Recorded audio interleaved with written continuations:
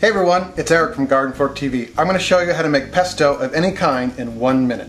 Pesto can be basil leaves, parsley, other stuff. I make basil pesto and parsley pesto. Today we're going to make parsley pesto. I'm going to show you how.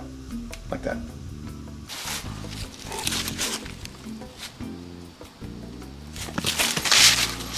Olive oil covering the bottom of your food processor, I'd say about 1/4 inch.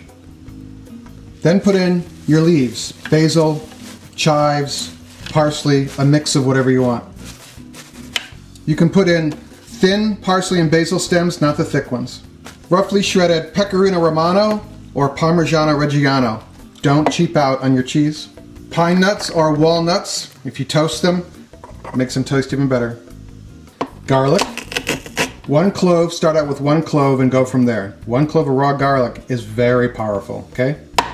A couple more glugs of olive oil, extra virgin olive oil by the way, on the top.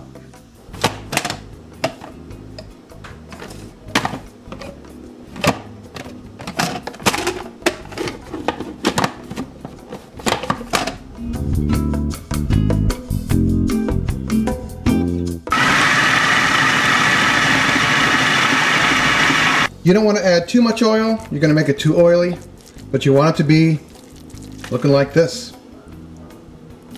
Here we go. That's really good. That's like, in a minute, you've made this amazing, amazing thing, okay? There's more videos on our site, GardenFork.tv. You can watch our other pesto recipes by clicking on the links right down here. If you're watching on YouTube or iTunes, hit the subscribe button, right?